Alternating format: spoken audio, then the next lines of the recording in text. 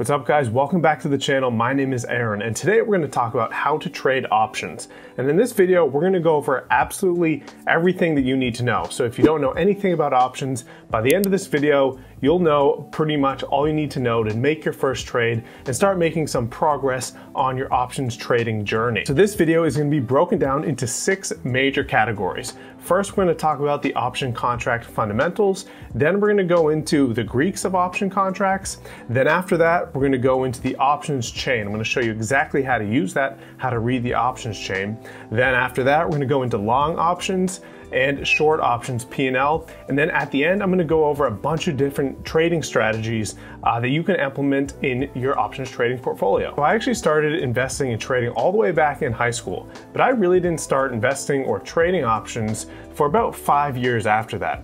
And since then, I actually worked in a hedge fund as an execution trader, and one of the main products that I traded for the portfolio managers was options, either long options or spreads, and we sold some puts, but mainly on the long side of things. So right now, I have a pretty good breadth of options, and I've also traded in my portfolio tons of options from the short side and the long side. That's basically all I did for a few years in one of my portfolios. So now I'm going to try to pass it on to you and get you up to speed on options trading. All right, now let's dive in. All right, so let's start it off by going over some options contract fundamentals. This, I'll be honest, is not the most interesting part of the video, but it's going to be quick and you really need to know this stuff before we move on to the strategies, how to read options chains, and some of the more interesting things. So the first point that we need to go over is that each option contract is worth 100 shares of the underlying. The underlying is the stock. So Apple, for example. Apple will be the underlying, and then you're buying options on Apple. And each option that you own is worth 100 shares always. And this is very important to keep in mind because that's where the leverage comes into play. So the second factor that we need to go over is that call options give the buyer the right but not the obligation to buy the stock at a predetermined price. The strike price is the predetermined price. The call option profits when the price of the underlying moves above the strike price. So when the price of the underlying advances, goes up in price, that's going to be when your call option is profitable.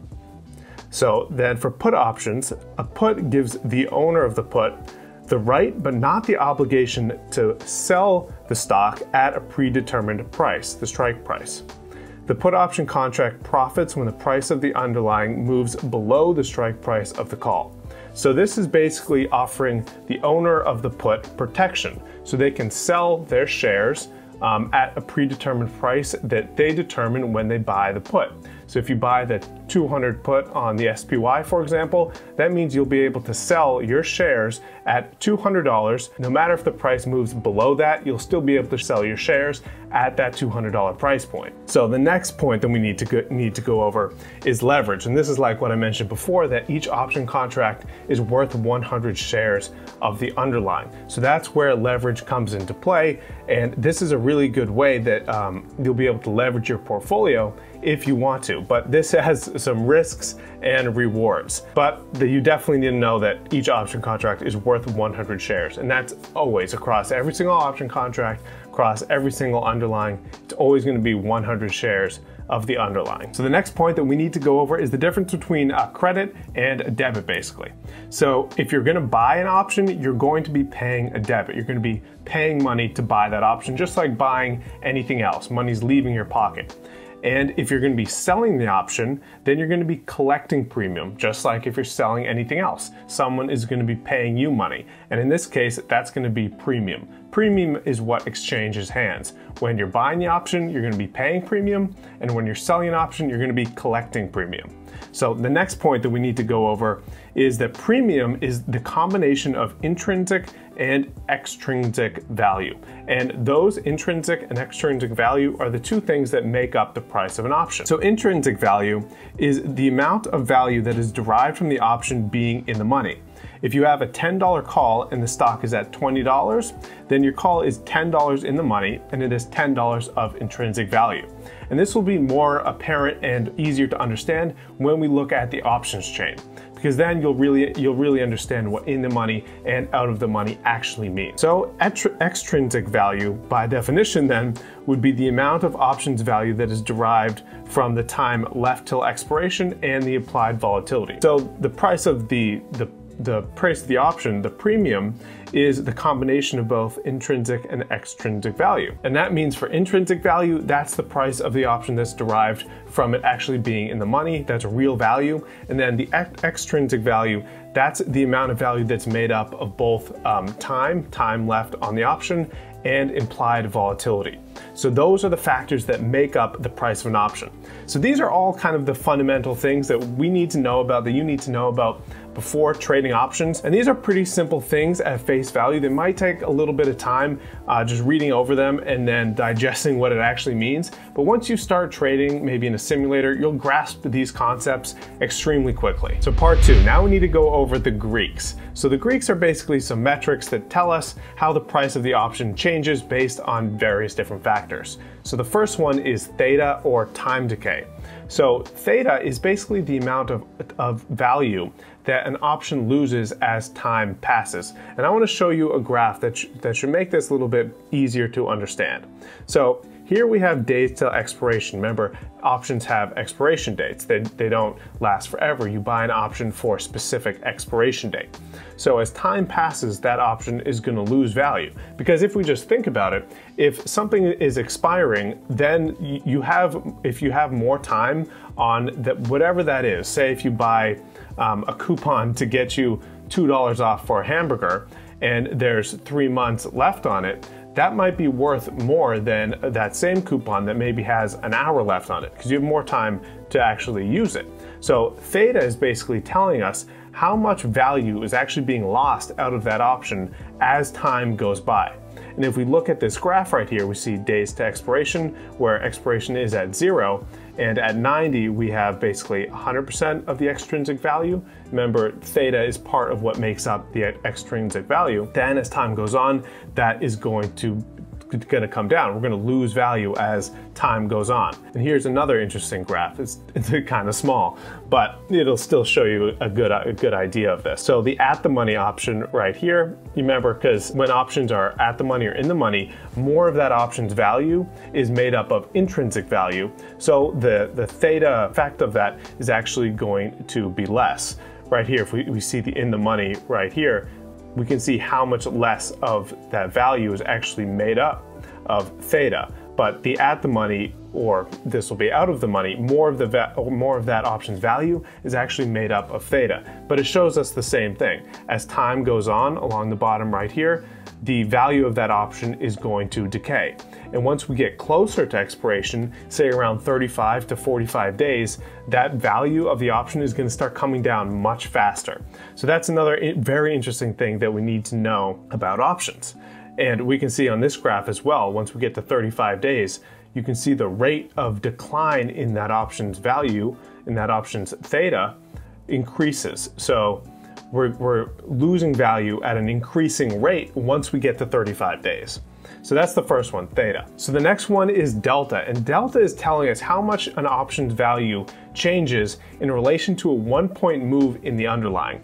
And we're going to go over this more in when we look at the options chain, but this one is very critical to know as well, because this is going to be how we actually pick a lot of our options based on the percent of going in the money, and that's what delta is going to show us, and also how much that option is going to move, how much the price of the option is going to move based on a 1-point change in the underlying. So if the underlying moves up by $1 and we have an option that is at a 50 delta, that option is going to move by basically 50% of the change in price of the underlying. So the next one is Vega, and Vega tells us how much our options will move based on a 1-point move in implied volatility.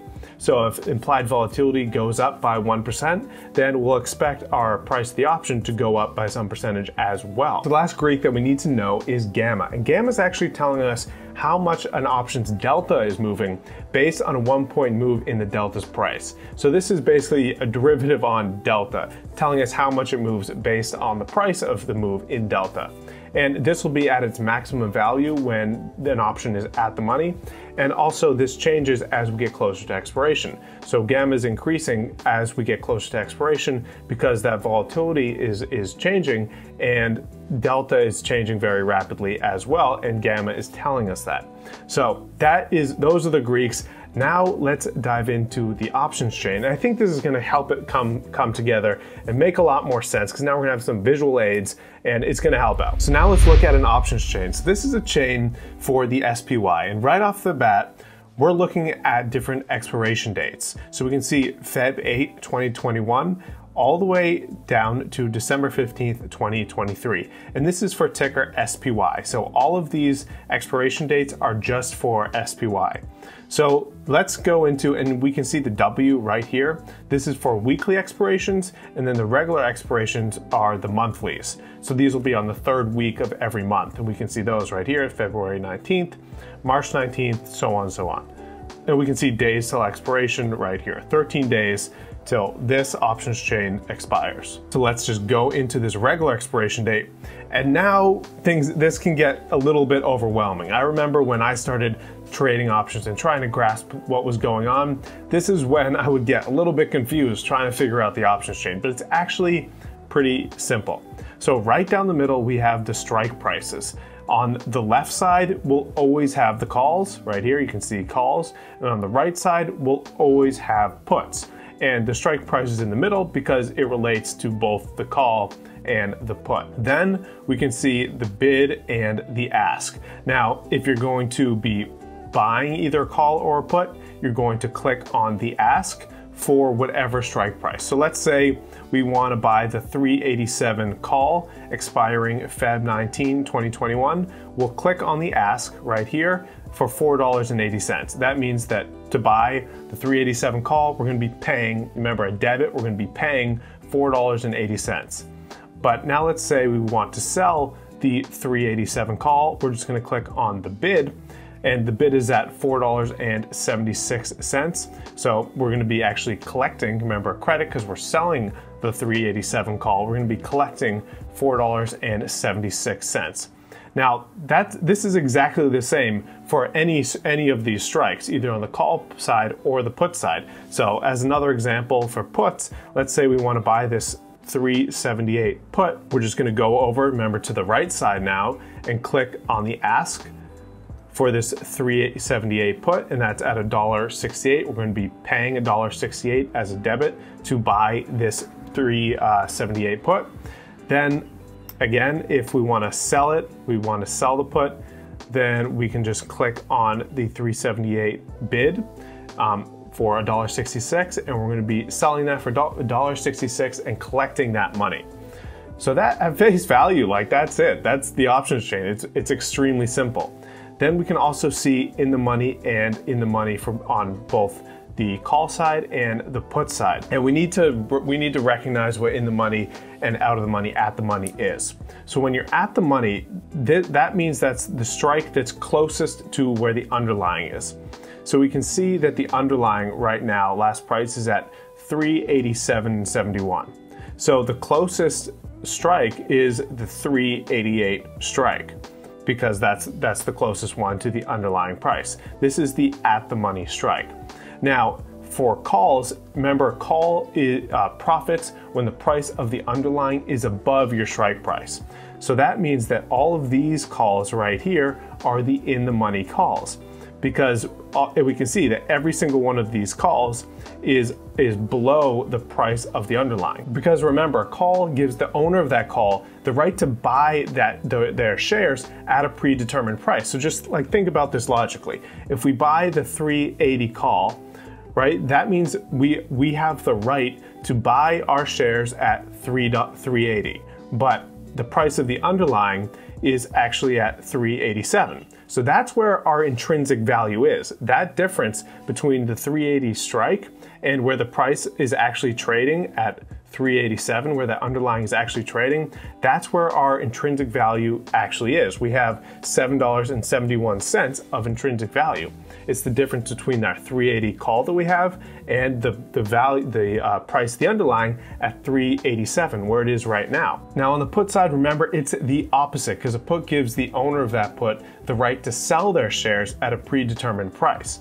So let's say we own the 390 puts and the stock is trading at 387. That means that we can sell our shares at 390. Now that difference between 390 and 387, that's our intrinsic value. Because remember, as a holder of shares, we always want to sell them for the highest price possible. So by buying a put, we're actually going to be ensuring that we'll be able to sell our shares at $390 when the price of the underlying is actually at 387. So that difference between 390 if we buy the 390 put and the price of the underlying where it is right now at 387, that's our intrinsic value. And that's why puts profit when the price of the underlying goes down and calls profit when the price of the underlying goes up. Now, everything on the other side for both calls and puts is going to be considered out of the money. Now, any out of the money strike price for puts is going to be any put that's below the price of the underlying. And for calls, it's going to be any strike that's above the price of the underlying. So those are going to be, that's the main things about the options chain that we need to know about. Remember, this is the same for any expiration. So if we want to go out further in time, we can even go out all the way to December 15th of 2023. Let's click on that options chain. We can see it looks exactly the same. It's the exact same information, the same strikes. The only thing that changes is the price. We can see these are significantly more expensive, $55.50 to buy the 385 calls, where if we look back to Feb 19th to buy the 387 calls, it was $4.80. So why is it so much more expensive? It's because we're paying for time. We're paying for years worth of time, and that's where theta comes into play. You can see as we get closer to expiration, you have less time in your option contract, so it's significantly less expensive. So that's where theta comes into play, and you can see that when you go out further in time. So now let's look at delta really quickly. This column right here, and here I have open interest, and you can change this to really anything you want. Now let's look at something very interesting. So at the money is going to be basically always a 50 delta. Then if we go for, and we're looking at calls right now, if we go in the money, we can see that delta is going to be increasing the further we go in the money. So basically that's what that's saying is the further we go in the money, the more that option is going to react like the stock. And that makes perfect sense because you have more intrinsic value in that option. It's going to be much closer to a one-to-one relationship with the actual change in the underlying price. So this is also, and if we look out of the money right here, now we're looking out of the money, we're seeing delta decrease because now that option is further away from being in the money. It has less intrinsic value. It's mainly made up of extrinsic value, remember extrinsic value is made up of theta, made up of time, and made up of volatility. So if we move further away from in the money, that delta is going to be decreasing. Now, another thing that we can use delta for is as a percent chance of going in the money. So you can think of this as a 51 delta. That's a 51% chance of that option going in the money. Now, if we move out to say the 31 delta, you can think of that as a 31% chance of that option going in the money. So this is really how I choose to pick a lot of my options. Say if I'm selling puts, what I'll do is I'll just go right to the 30 delta right here and say, okay, the 382 delta has basically a 30% chance of going in the money. Now, if I'm selling the option, I don't really want it to go in the money, so that 30% chance is actually what I'm looking for. So one more thing about the options chain that I want to make extremely clear, and this was actually something that kind of confused me at the beginning as well, was that the price of the strike never changes. Remember that, the price of the strike will never change. What changes is the actual bid and the ask. So when the markets are open, you'll see these bid and asks moving all the time because that's actually the premium that you're either paying or collecting. The strike never changes. You're always going to be trading premium. The strike doesn't change. I cannot emphasize that enough, because that, I think, really confuses a lot of people, where they see both a strike, then they also see a bid and an ask. There's like 3 different prices that can confuse you. Strike doesn't change. What you need to be paying attention to is the bid and the ask. Now let's go over long options P&L, basically how their P&L works. So to do this, let's just buy a mock call. Let's go to the 390 call. Let's click the ask. So now let's look at the payoff diagram. Remember, we bought the 390 calls, so right here, the 390. And remember, when you're buying an option, the maximum amount that you can lose, your max loss, is the premium that you paid. So our max loss for this is our $3.10. But remember, each option is worth 100 shares. So we need to multiply $3.10 by 100. So our total value of that option is $310. Now, if we move along the payoff diagram right here, you can see if the underlying keeps declining in price, that will never lose more than 310. That's one of the great things about buying options, is that your loss is always capped to the premium that you're actually paying. On the other side, when the price of the underlying moves above our strike price, remember we have the 390 calls in this instance, let's say the price of the underlying goes all the way up to 400. Now you can see that we've actually made about $753 at expiration, and it can just keep going up from there. There's no cap to this. So the maximum amount you can lose when you're buying an option is the premium that you paid. In this instance, the $3.10, multiply that by 100, $310. And it can go, the price of the underlying can go all the way to 0, and you're never gonna lose more than the premium that you paid, but you have unlimited upside, but it has to be within your expiration date. So now let's say we're gonna sell the 390 call instead. Let's go back to the curve, and now we can see our payoff diagram looks exactly opposite, because it is. So now, since we're selling the call, we have a capped maximum profit because it's the premium that we collected. That means that the maximum amount that we can make for this position is the premium we collected, because our best case scenario is that the price of this option decays all the way back to 0, and we can basically let it expire worthless or buy it back for a very little amount of premium. And remember, we're selling it to the call buyer. So the call buyer has the option for unlimited profitability, but we have the option for limited profitability, but a much higher probability of profit. That's the trade-off there. You can think of this almost as like an insurance company. If you're selling options, you're the insurer, right? You're selling the option, the car insurance to someone. There's a very small chance that someone actually will get in a car incident, and you're going to be collecting premium every single month. But on the off chance that someone actually does get in a car accident, you'll have to lay out a large amount of money. That's kind of like what selling options is. It's actually almost exactly like what selling options is. So we can see here we have $3.08. And if we look at the payoff diagram, again, the maximum amount we can make is the $3.08, but the maximum amount that we can lose is actually unlimited.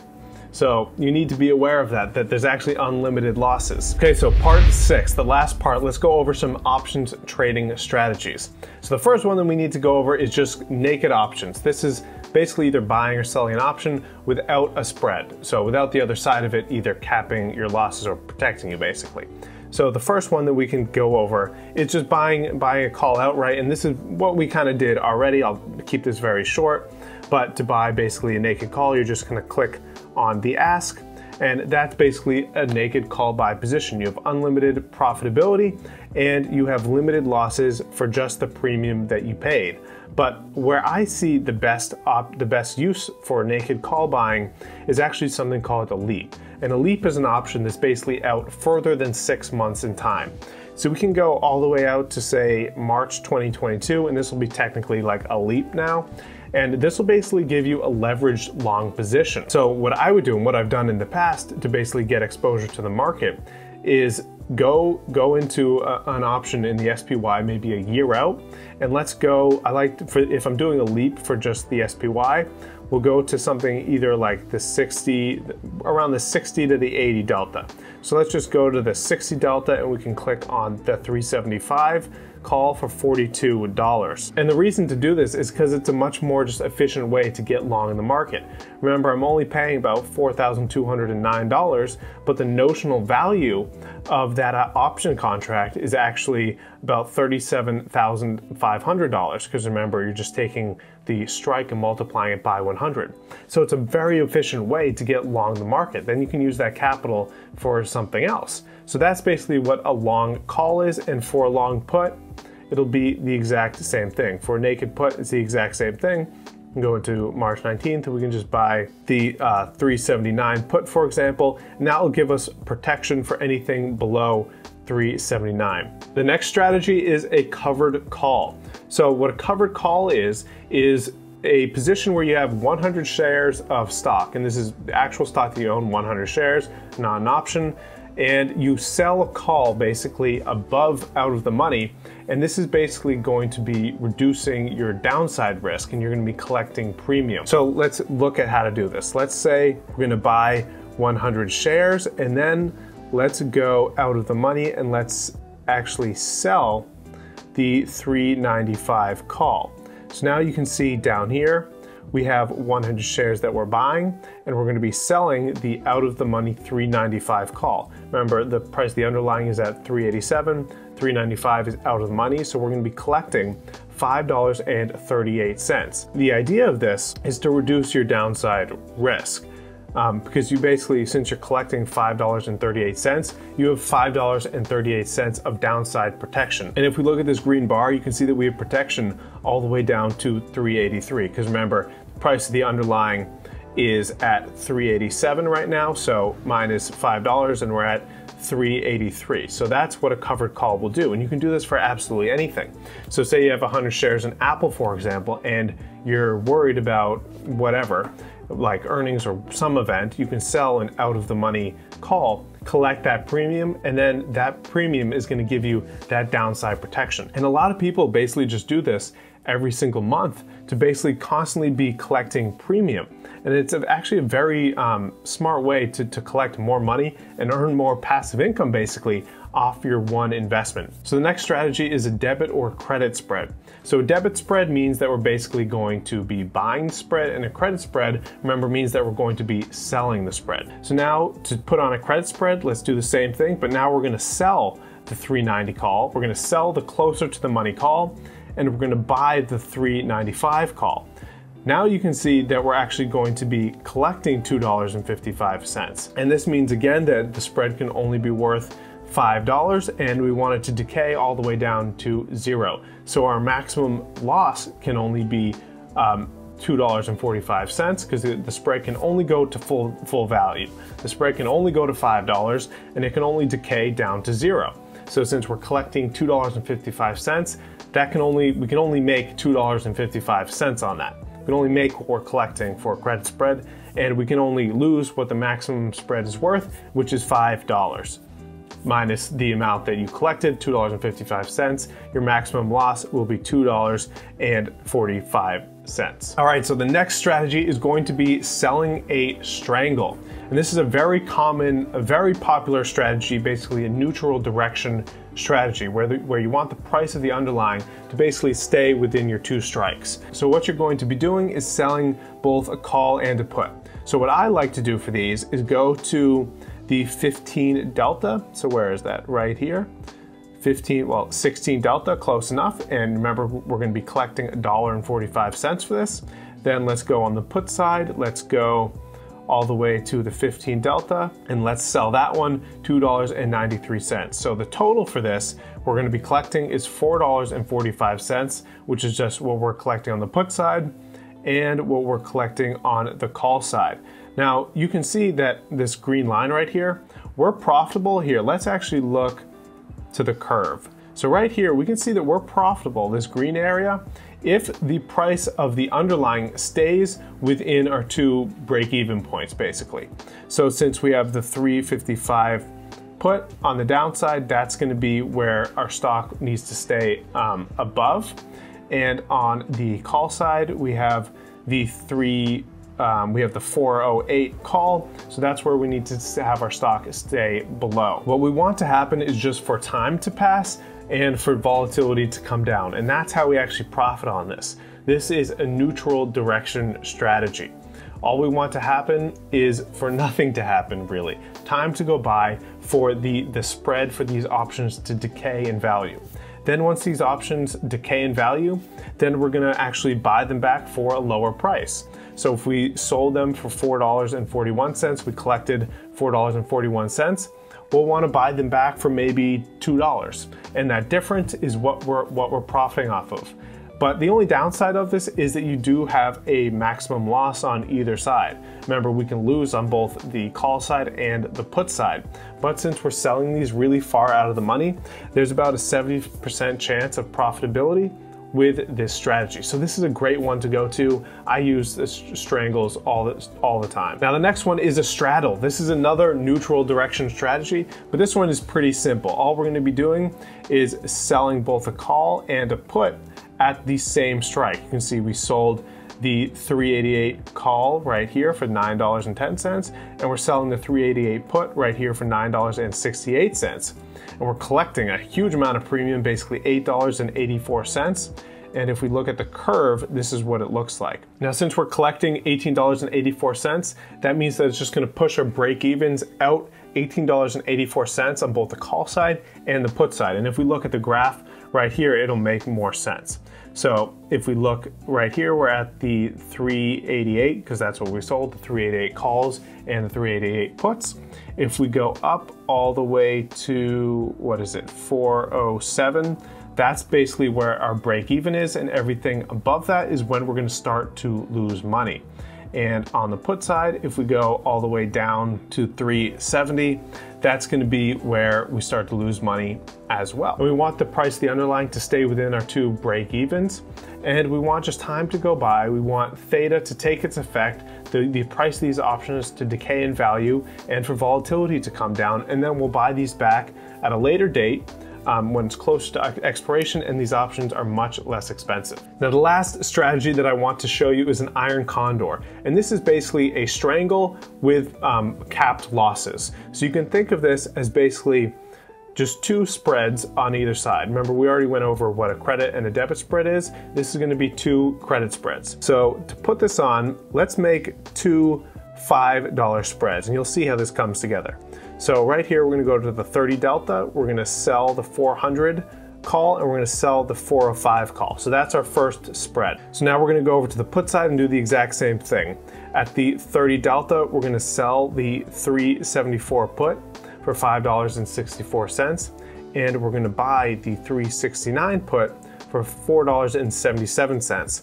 So that is what our iron condor is. You can see we just have a spread on the put side, a $5 spread on the put side, and a $5 spread on the call side, both at 30 delta. So now let's look at the payoff diagram, and this is another neutral strategy, remember, but it has capped profitability and capped losses, which is actually great for smaller accounts. So on the profitability side, remember, we can only profit what we collected total for the iron condor.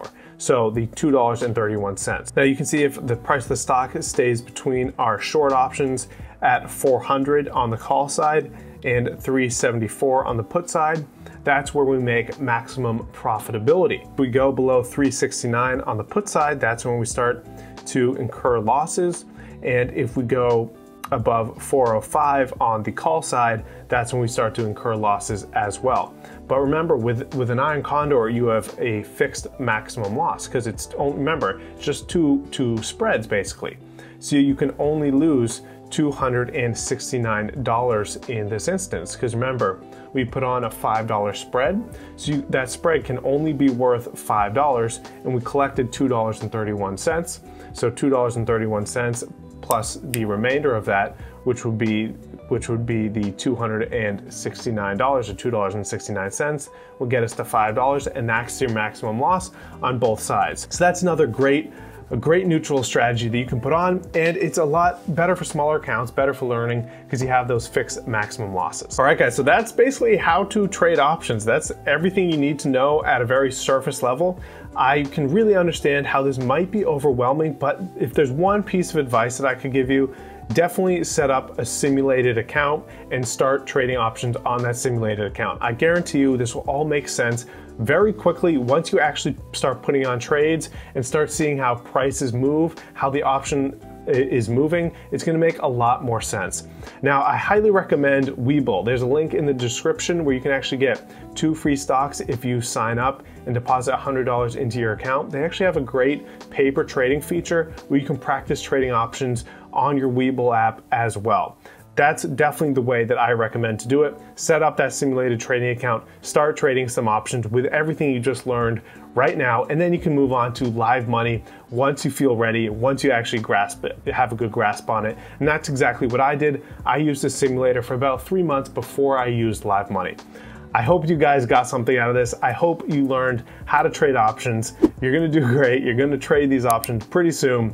My name's Aaron, guys. I hope you liked the video. Remember to like and subscribe. See you in the next video. Peace.